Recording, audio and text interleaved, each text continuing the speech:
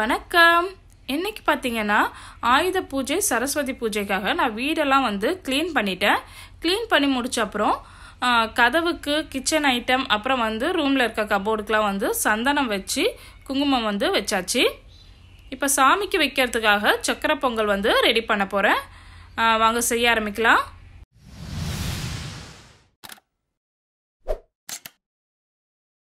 இப்போ வந்து சக்கரை பொங்கல் வந்து செய்ய ஆரம்பிக்கலாம். சக்கரை பொங்கல் செய்யறதுக்கு வந்து நான் என்னென்ன இன்க்ரீடியன்ஸ் வேணும்னு எடுத்து வச்சுருக்கேன். இந்த கப்பில் பார்த்தீங்கன்னா நான் எல்லாமே வந்து அளந்துருக்கேன்.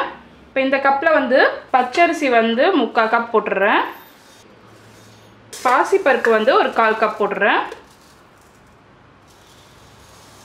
இப்போ வந்து அரிசி பருப்பு சேர்த்து 1 கப் இருக்குது. இதில் 1.5 கப் வந்து வெல்லம் எடுத்து வச்சுருக்கேன். 2 கப் வந்து பால், முந்திரி கொஞ்சம், திராட்சை கொஞ்சம், ஏலக்காய் பொடி வந்து 1 ஸ்பூன் வச்சுருக்கேன். இது வந்து பச்சை கற்பூரம், இது வந்து நம்ம ஃப்ளேவருக்காக தான் போடுறோம். இது கொஞ்சம் எடுத்து வச்சுருக்கேன். இப்போ செய்ய ஆரம்பிக்கலாம். சக்கரை பொங்கல் பார்த்திங்கன்னா நான் ப்ரெஷர் குக்கரில் செய்ய போகிறேன். அரிசியும் பருப்பும் வந்து நல்லா வாஷ் பண்ணிவிட்டேன். இதை குக்கரில் போட்டுறேன். இதில் 2 கப் பால் சொன்னேன் பார்த்திங்களா, அதை சேர்த்துடுறேன். 2 கப் பால் ஊற்றிட்டேன். இப்போ வந்து 2 கப் தண்ணி ஊற்றிக்கலாம். கேஸ் ஆன் பண்ணிவிட்டு மூடி போட்டுடலாம். இப்போ குக்கர் மூடி போட்டுட்டேன். இது வந்து ஒரு 4 இல்லைனா ஒரு 5 விசில் வந்து வரட்டும். இப்போ 4 விசில் வந்துருச்சு. கேஸ் ஆஃப் பண்ணிவிட்டேன். இதை எடுத்துடலாம். இன்னும் ஒரு பேன் வச்சுக்கிறேன். இதில் வந்து வெல்லம் சேர்த்துட்றேன். கொஞ்சமாக தண்ணி சேர்த்துக்கலாம். வெல்லம் வந்து கரையிட்டோம்.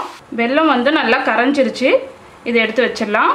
இப்போ முந்திரி திராட்சை வந்து நெய் விட்டு வறுத்து எடுத்துக்கலாம்.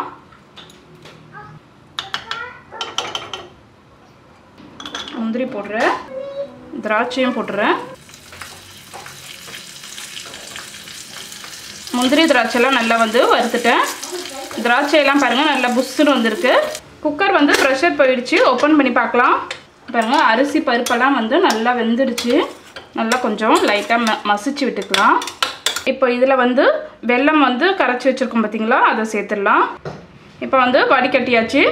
இதில் வந்து மண் தூசியெல்லாம் இருந்தால் வந்துடும்.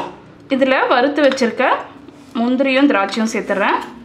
இதில் ஏலக்காய் பொடியும் சேர்த்துட்றேன். இதில் கொஞ்சமாக பச்சை கற்பூரம் அதையும் சேர்த்துட்றேன். நிறைய வேண்டாம், கொஞ்சமாக சேர்த்துக்கலாம். சேர்த்துட்டு இப்போ வந்து நல்லா மிக்ஸ் பண்ணிடலாம். கேஸ் ஆன் பண்ணிடுறேன். ஒரு 3 நிமிஷம் வந்து நல்லா மிக்ஸ் பண்ணியே விட்டே இருக்கலாம். அப்போ தான் நல்லா அந்த வெள்ளைப்பாகு வந்து நல்லா அந்த அரிசிக்குள்ளே போகும்.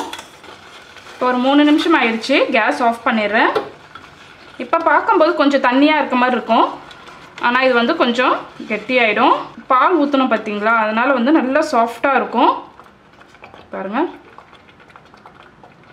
சக்கரை பொங்கல் வந்து ரெடி பண்ணியாச்சு.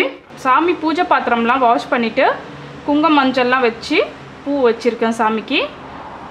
இப்போ அங்கே பாருங்கள் தட்டில் வந்து பழங்கள்லாம் வச்சுருக்கேன், தேங்காய் வச்சுருக்கேன். ஒரு இலை வந்து போட்டு இதில் வந்து பொரி, அப்புறம் வந்து உடச்சக்கடலை, மேலே வந்து கொஞ்சம் வெல்லம் வந்து போட்டிருக்கேன். இதில் இன்றைக்கி வந்து 3 பிரசாதம் செஞ்சுருக்கேன்னா, வடை செஞ்சுருக்கேன், சுண்டல் செஞ்சுருக்கேன், சக்கரை பொங்கல் செஞ்சுருக்கேன். இங்கே வந்து நம்ம யூஸ் பண்ணுற பொருட்களை வந்து மஞ்சள் குங்குமம் வச்சுருக்கேன். நம்மளோட பசங்க புக்ஸ் வந்து வச்சுக்கலாம். மஞ்சள் குங்குமம் அதுக்கும் வச்சு பூ வச்சுருக்கேன். இப்போ வந்து விளக்கு ஏற்ற போகிறேன். இப்போ சாமிக்கு பாருங்கள் விளக்கு ஏற்றியாச்சு. கற்பூரமாக ஏற்றி தேங்காய் உடச்சி வச்சுருக்கேன். நான் பார்த்தீங்கன்னா என்னால் முடிஞ்ச அளவுக்கு பிரசாதங்கள்லாம் செஞ்சு சாமிக்கு வச்சு பூஜை பண்ணியாச்சு. நீங்களும் உங்கள் வீட்டில் வந்து உங்களால் முடிஞ்ச அளவுக்கு பிரசாதங்கள் செஞ்சு சாமிக்கு வச்சு சாமி கும்பிடுங்க. எல்லாருக்கும் வந்து ஆயுத பூஜை சரஸ்வதி பூஜை வாழ்த்துக்கள். உங்களுக்கு இந்த வீடியோ பிடிச்சிருக்குன்னா இந்த வீடியோவுக்கு வந்து ஒரு லைக் கொடுங்க. தேங்க்ஸ் ஃபார் வாட்சிங். நன்றி.